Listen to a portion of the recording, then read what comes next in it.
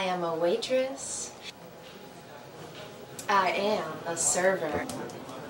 I am an independent contractor on the treadmill of fiscal existence, surrounded by ruthless Cuisinazis, patrons of pretension, ostentatiously ordering only the best, on separate checks, of course, demanding to know if the fresh basil is organically, hydroponically cultivated, because if it isn't, well, it just wouldn't be suitable.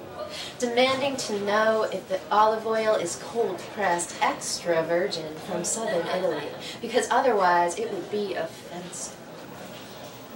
Demanding to know if the chef can and will creatively concoct a wheat-free, dairy-free, salt-free, fat-free, guilt-free, extraordinarily delicious dish just for them.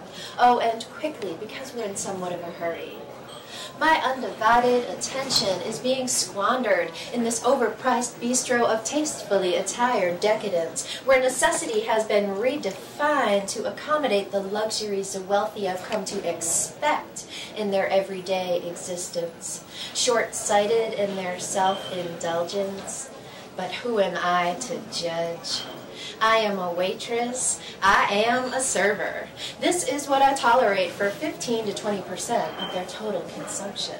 And this is just a glimpse of what I contemplate while doing so.